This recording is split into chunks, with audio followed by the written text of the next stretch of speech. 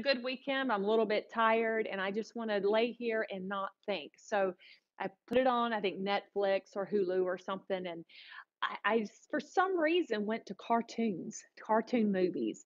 And I used to love watching those with my kids when they were younger. And I hadn't seen a lot of the ones that have come out in the last few years because my kids are much older now. But I came across one called Lorax, and it's a Dr. Seuss movie. And I thought, you know what? I'm going to watch that. And then as soon as I started, I'm like, this is stupid. I'm not going to sit here for 2 hours and watch a cartoon. But it was like something would not let me turn that channel. This is going to sound crazy, but I just felt like I was supposed to watch it. That maybe that even in that cartoon, there was a message for me. And I have walked with the Lord long enough to know that He speaks to me in the craziest ways. And I'm not calling Him crazy. I'm just saying let me say unique ways. I don't offend anybody, but just a very unique way. So I can be walking and I see a blade of grass, and God will just show me something about Himself or something about myself or about people in general through that blade of grass. And that's what happened through that movie Lorax last night. I got to watch it. And if you haven't watched it, it's a cute little movie. It's about a town that didn't have any trees. It was a plastic town that basically it was a bubble. And the man who ran the town, I can't even remember what his name was, but he sold air. So you can imagine he sold air so everybody could breathe, and they didn't have to breathe the smog that was outside the bubble of the city that had resulted in all the trees being cut down. And so the whole story is about replanting trees and social responsibility and things like that. But all the trees had disappeared in this town because one man came and he cut one down, and he developed this product called I think it was called a feed. He says because everybody needs a feed, and it was clothing. He would take part of the trees and make these items that people would go and buy. Well, greed got a hold of him because he started making all this money and becoming famous. And the story just goes and goes and everything's great. And all of a sudden, he cuts down the last tree and it's gone. And so this little boy meets the man who had cut down all the trees, Mr. Oncer or something like that. It's kind of hard to explain, but this little boy wants to find out what happened to all the trees, and he hears the story.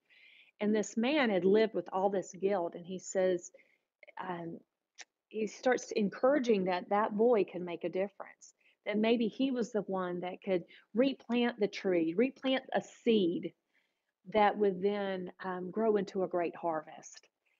And this line that you see behind me, when that older man that was up in this tree, Mr. Onceler, he when he said this to that little boy or young teen, whatever it was, that was a cartoon. I can't tell ages of cartoon people.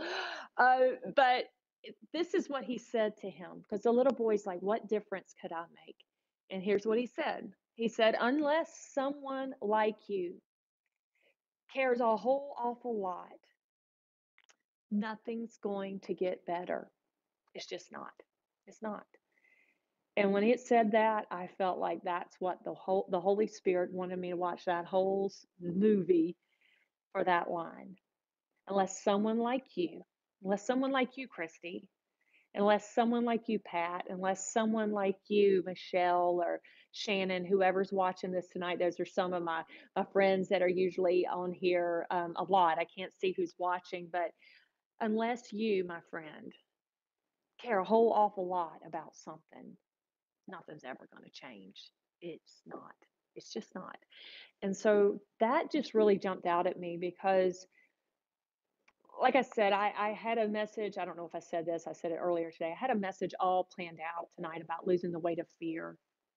But I just felt like, in light of everything that's happening in our society right now with the riots, with the passing of that young man, Mr. George, I just feel like I need to speak into this from a Christian perspective and kind of get in your business like the Lord's gotten in my business and encourage you, not condemn, but encourage you and to encourage myself to start to care a whole awful lot about what's going on in this world.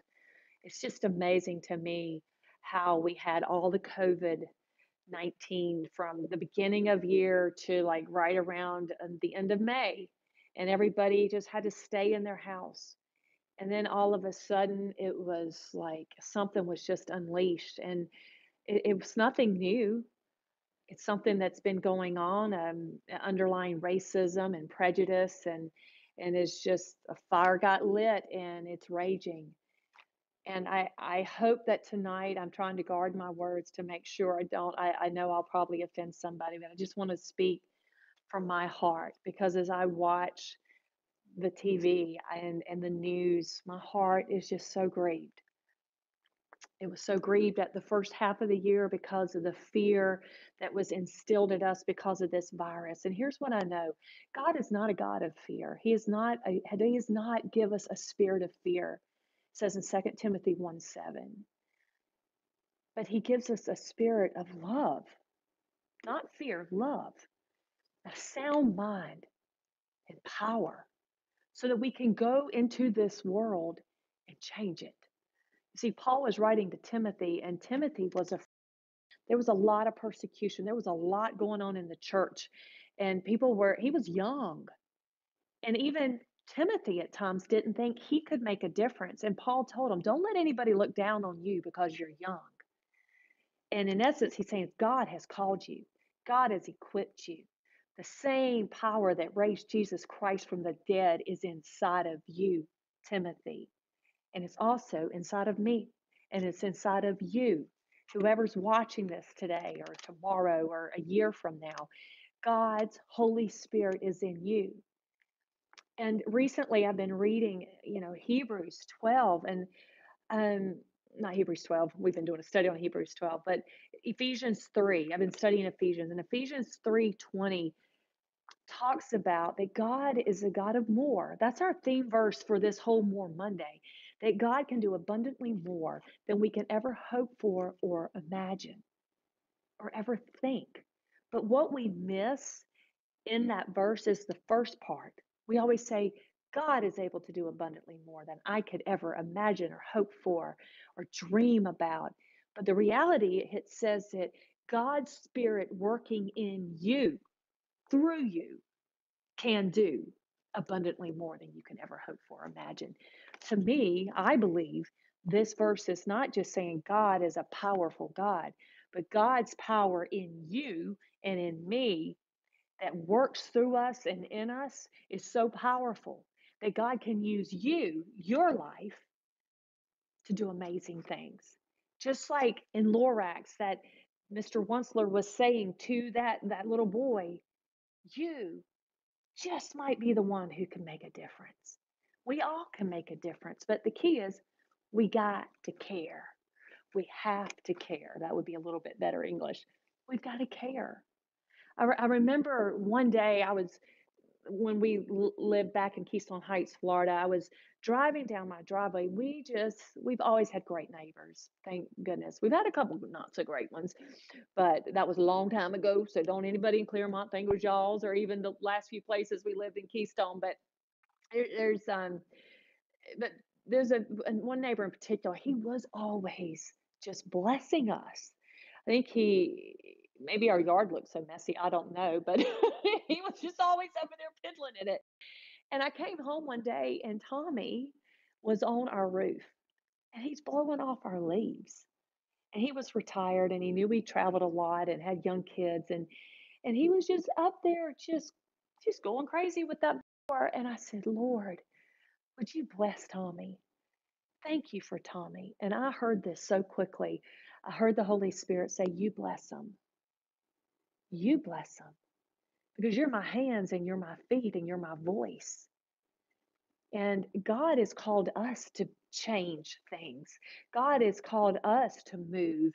God has called us to bless people, to give to people, to encourage people, to open up doors, not just physical doors, but doors of opportunity for people. That's why He created us all. We're a body that works together. And if one part of the body's not doing their part, then it doesn't function like I should. But a lot of people think I can't make a difference. Anybody can make a difference. And God is calling us to do something. God is calling us to move.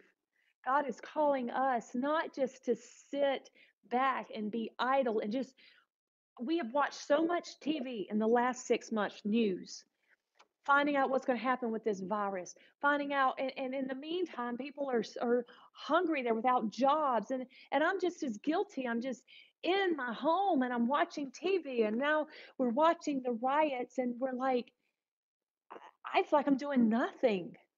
I'm praying, and praying is important. But for the most part, it's almost like we sit back and we watch all this, and it's almost like we're armchair quarterbacks.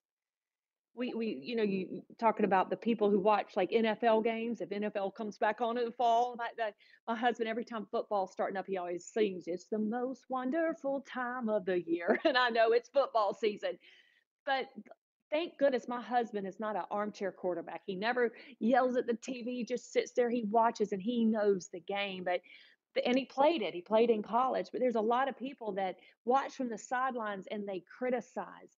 And they just always are saying what should have been done. And this person should have done that. And that call should have been made. And this play should have been run. And that person shouldn't have fumbled the ball. And reality is the person sitting there is just sitting on the couch with a beer in their hand, doing nothing, eating chips.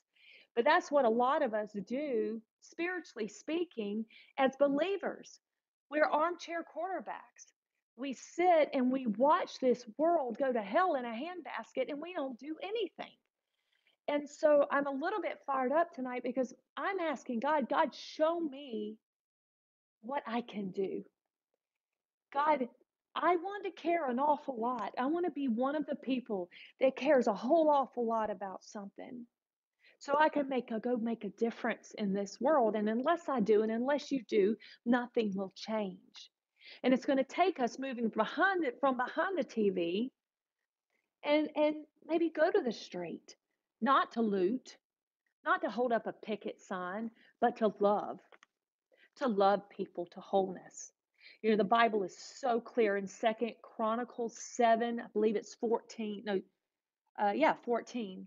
God is saying to his children, to the Israelites, he's saying, then if my people who are called by my name, today's language, that would be Christians, people who call themselves Christians. And all of you have heard this verse, I am sure. It's been quoted a lot lately.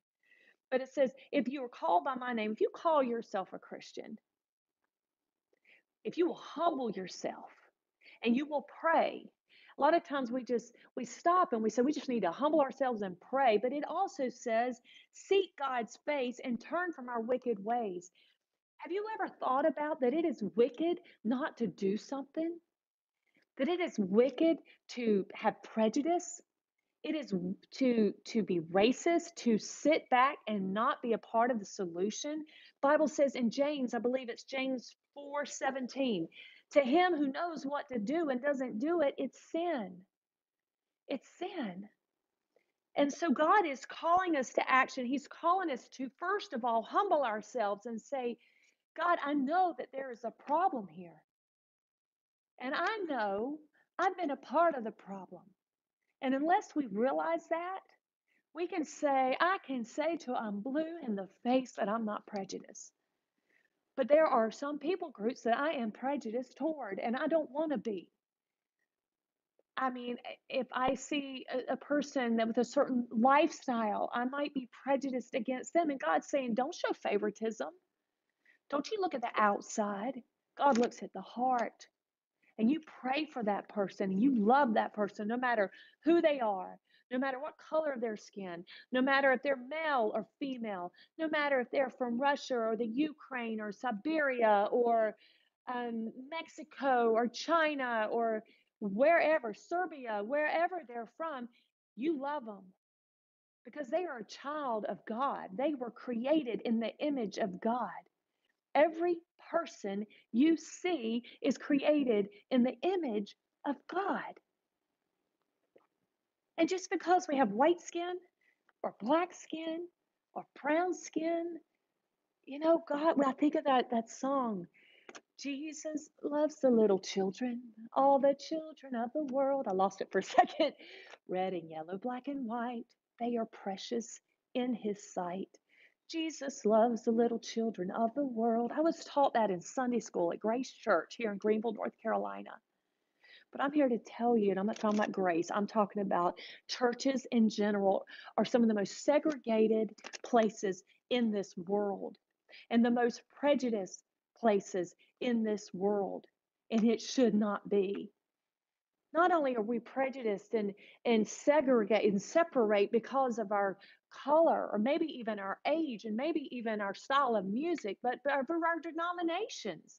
And we are not unified.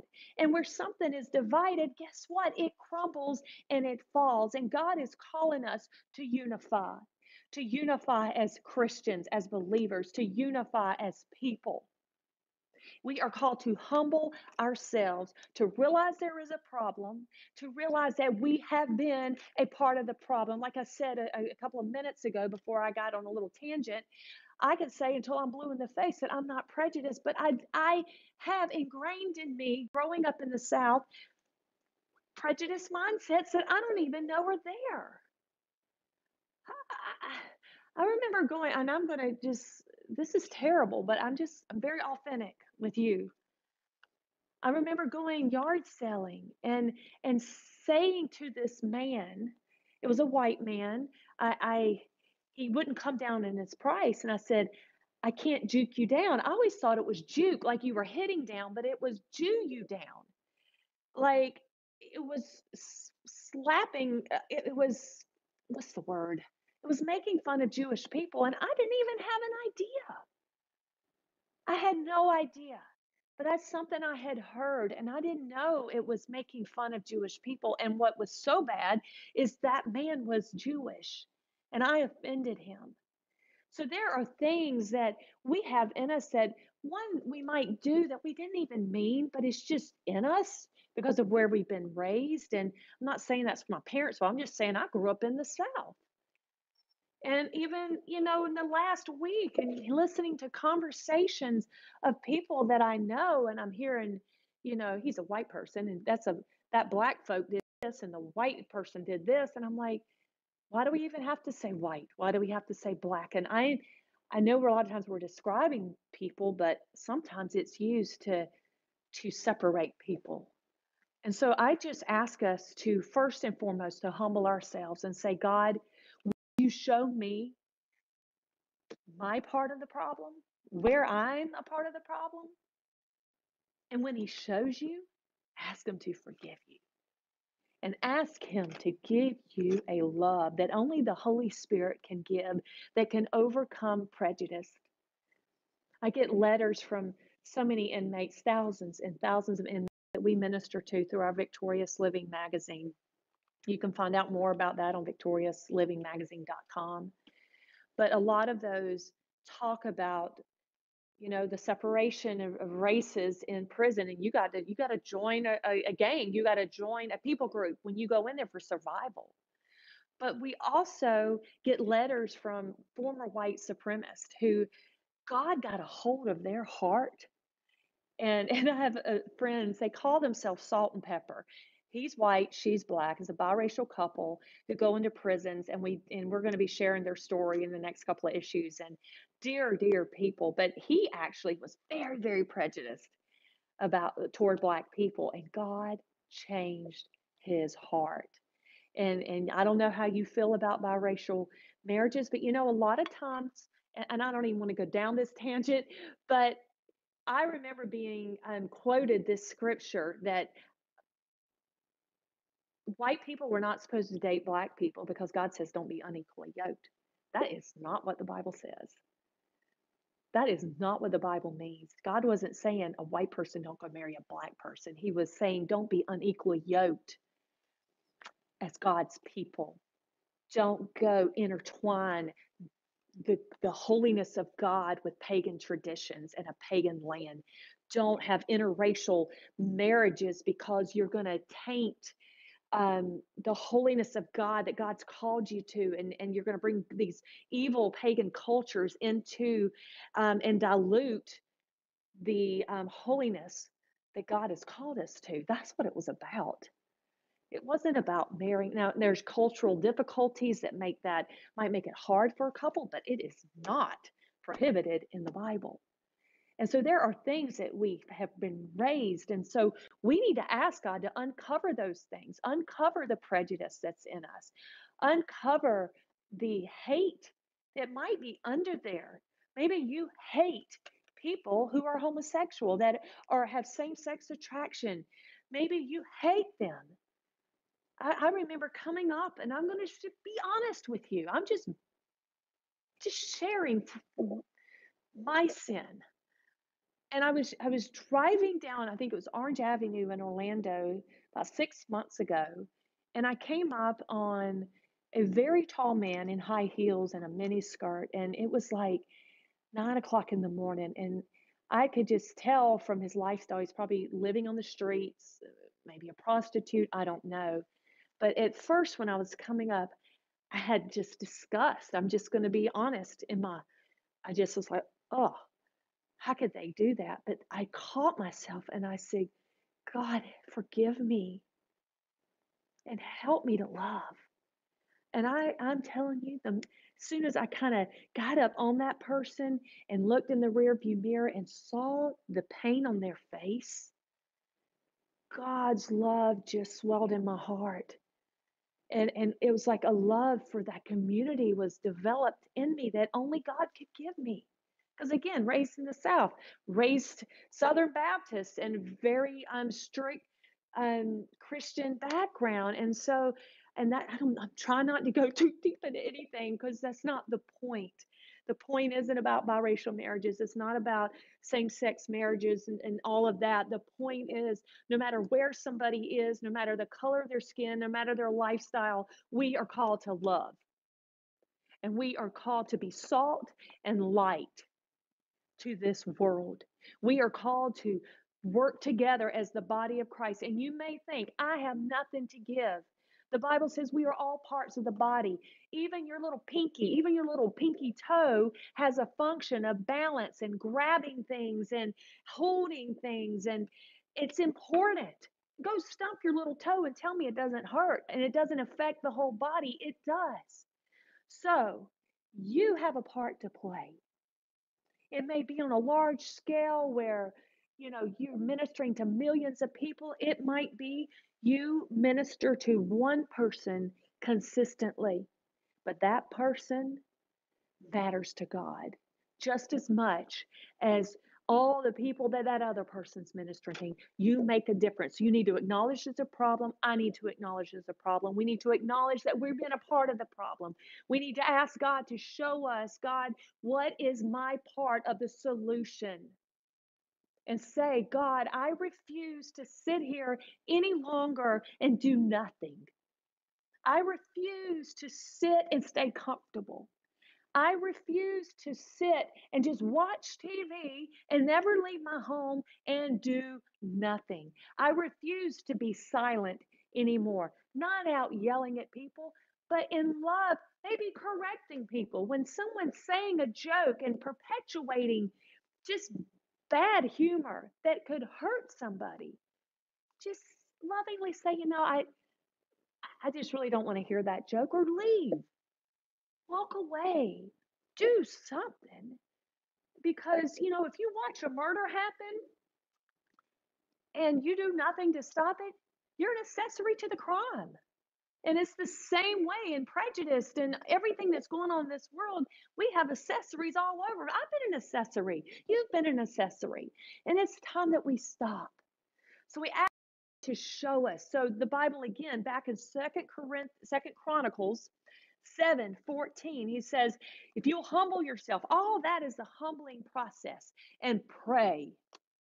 Pray. What does it mean to pray? It just is pouring your heart out to God. When I ask, someone, would you like to pray? I don't know how to pray. Yes, you do. Can you talk?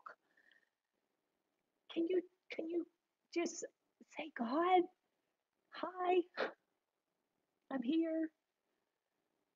I know this world's a mess, and I know that I've been a part of the mess, and I want to be a part of the solution, God. Would you show me how? Pray. God, would you help our world today? Pray. So if we'd humble ourselves and we pray and we would seek his face, say, God, I want, I want to be where you are. I want to be your hands and your feet. I want to make a difference. Would you give me opportunities? He will. And start with what you see and what you can do, even if it's just smiling at someone that's different than you. Maybe develop a friendship. Maybe invite someone out to lunch. It's not about you up here and them down here. It's about coming together as people and learning from one another because we all make each other better. Think about if you were married to someone identical to you. It would not go well. God gives us diversity to make it beautiful. And that's one reason I picked our home church in Orlando at First Baptist Orlando. It's one of the most diverse churches in the world. And I love sitting there next to me. People have translation devices. I have an African American man and couple in front of me. I have a Portuguese couple on this side. I have people from Cuba behind me. I have Chinese people on this side and Mexican people over here. And we're all worshiping together because you know what? When we get to heaven, there's not going to be this group of people over here and this group of people. God says all tribes and nations are going to come together and we're going to worship the one true God who made us all. And so we are to humble ourselves, we are to pray, we are to seek his face and then turn from our evil ways. If we've been doing nothing, then we need to turn and do something. We are called to turn. And when we do that, here's what God promises to do. He says, I will hear from heaven. I will forgive their sins. He's going to forgive. He's going to hear us. He's going to forgive us. He's going to restore our land. He's going to restore our nation. We have a young girl from the Ukraine living with us right now, a young girl who has been an orphan her whole life. And I spoke to the orphanage director, or not director, but her guardian over there. And I spoke with Natalia today, and I said, she was concerned because she's watching the TV and she's like, I would think that America would be the safest place to send one of our children, but we're afraid for her. And I had to reassure her that we're okay, that she's okay, she's safe. She's safe from the virus and she's safe from the rioting. But the reality is our world, our nation, not just our nation, but our whole world is a mess. But if we would do what God's called us to do, and the change starts not just with holding a sign and protesting, there is a place for free speech and there's a place to stand. But the change won't come from a sign, the change is going to come from here. And if you read the account of Jesus coming upon the Samaritan woman, he loved on her and he spoke to her, and she was a woman, but also a Samaritan. And Jews did not speak to Samaritans, but Jesus did. Jesus hung out with the prostitute. Jesus hung out with the tax collectors, who back in that day were unethical people who took advantage of people.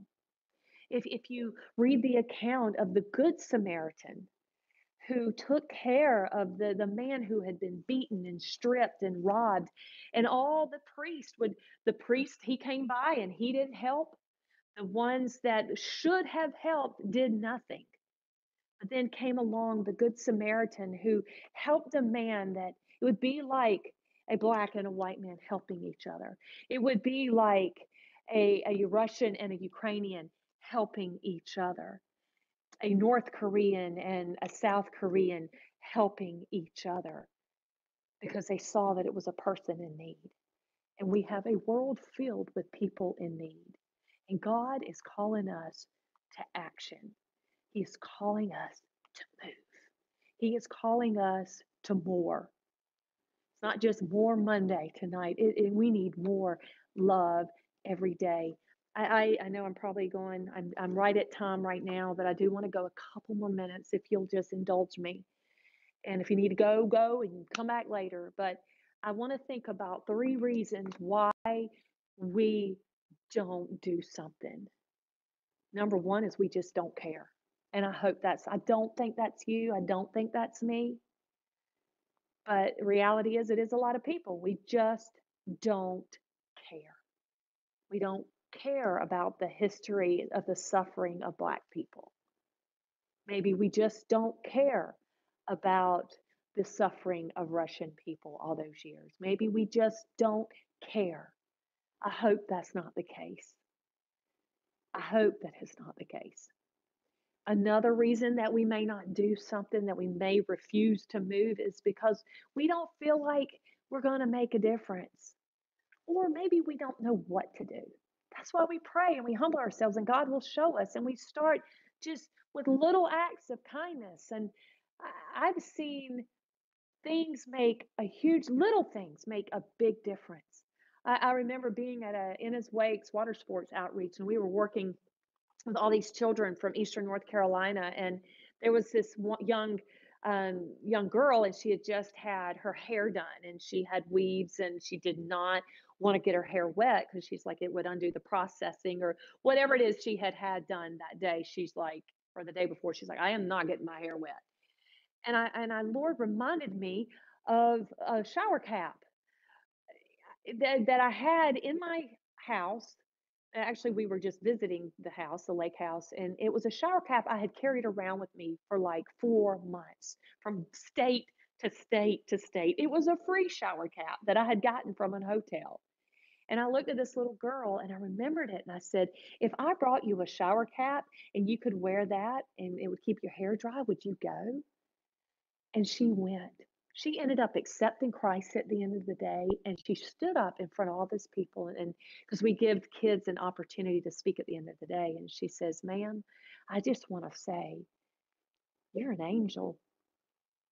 Okay, and I don't say that to say, "Oh, look at me, I'm an angel." No, I'm far from an angel. You can ask my kids, my husband, and my parents.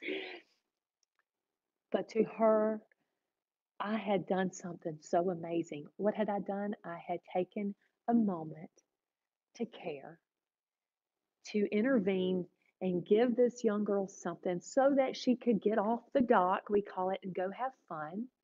And it ended up changing her life because I knew if she got on the water, she would experience new emotions, she would experience new victories, and she would understand a love from a stranger as we were out there helping her on the water. And I knew that that love that we extended to her could lead her to Christ, and it did. And so I know right now that you have a shower cap in your house. I know that you have a smile. I know that you have an encouraging word. I know you have something. If you're watching this from prison, maybe you have an extra piece of chicken tonight. And I don't say that as a joke because I have read so many letters where people blessed other people with that extra piece of chicken they got. They've been waiting all week for that. Or a stamp or something from commissary because there's people all around it. They can't even buy a toothbrush at commissary in prison. And maybe you have some funds and you can help them. Maybe right now, your neighbor needs something and you've got it. And we pray like I did and went to about my neighbor. God bless them. We say, God, change our world. God, bless them, help them. And God's saying, you bless them, you help them. So, one reason we don't is because we just don't care. Number two is because maybe we don't think we can make a difference. It only takes a shower cap to make a difference. God will show you what to do, and whatever it is, the littlest thing can make the biggest difference in someone's life. I remember George Foreman. I hope I get to meet Big George one day. He's like one of my heroes. The way he came out of retirement boxing and became a world champion at age 50. I just love it. But what he said is when he was younger, he was cutting grass for this lady, and she gave him $20, and she says, George, you did a great job. I'm proud of you. And he said, her looking me in the eye and saying that nobody had ever said that, and those words changed his life. And so after I read that in his book, God in My Corner, I made sure every time I go into prison and I shake someone's hand, I look them in the eye and I say, thank you for coming. God loves you. He's proud of you. I'm proud of you for coming tonight. You're going to do great things. And there's a lot of controversy around Joel Osteen. I love Joel Osteen because he gives me an encouraging word. And those words can change a life. Recently, well, several months ago when I was in prison, I just went up to a man. I looked at him. I said, "You're going to make it." And he wrote me later. He said, "Just you looking at me and saying, 'You're going to make it,' changed my life. I know you've got a word that you can give somebody. I know you've got a dollar maybe you can give somebody, a stamp you can give somebody. You can make a difference." The other reason, the third reason, I'm going to close with this, that we may not step out of our comfort zone is because we're afraid. And next week, we're going to pick up on losing the weight of fear. But if you get right down to it, if you're a white person, maybe you're afraid of a black person, if you're real honest.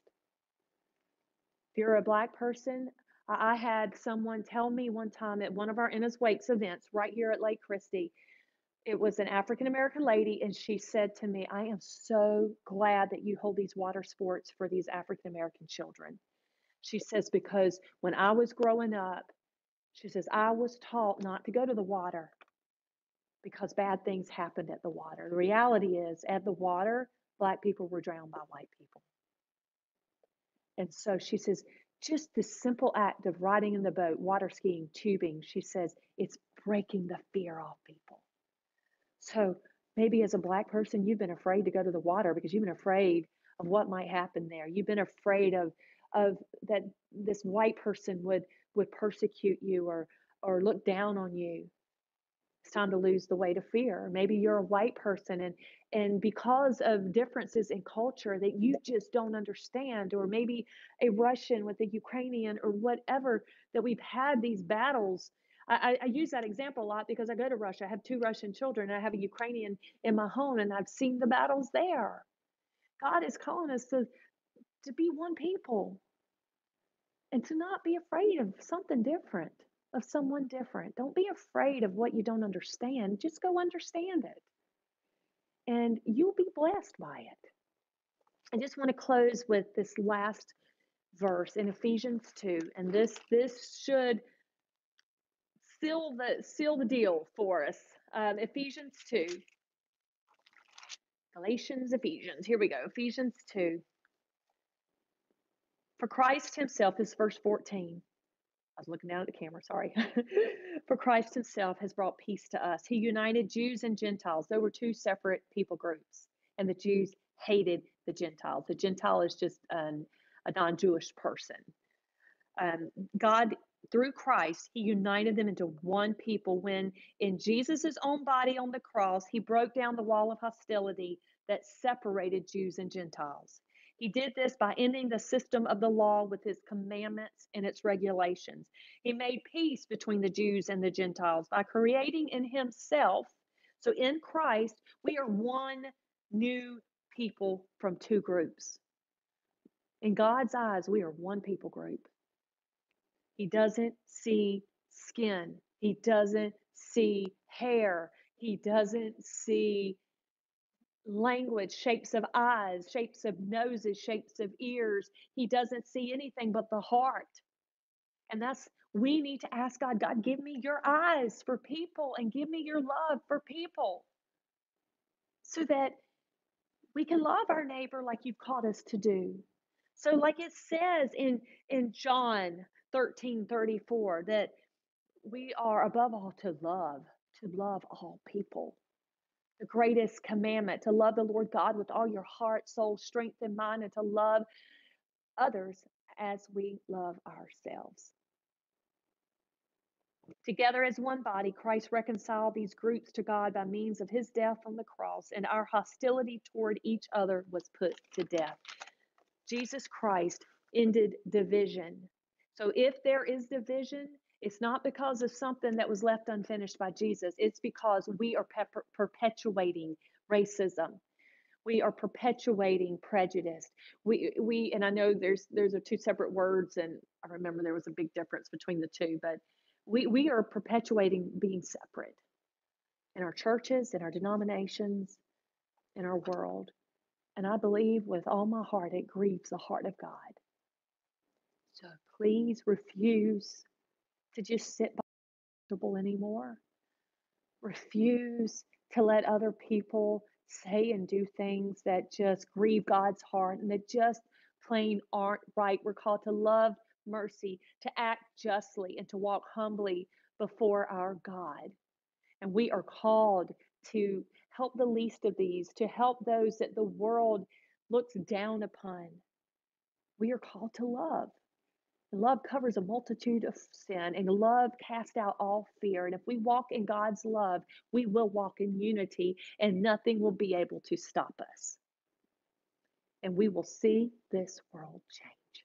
If my people who are called by my name will humble themselves and pray and seek my face and turn from their evil ways, I will hear them. I will forgive them and I will heal their land. That's our verse for tonight. That's our verse for tomorrow and the next day. I pray this has been a blessing to you. I want to encourage you to go and listen to the song by Josh Wilson, I Refuse. I thought about that today as I was writing down, God, I refuse to stay still, to stay silent, to stay comfortable any longer. I refuse.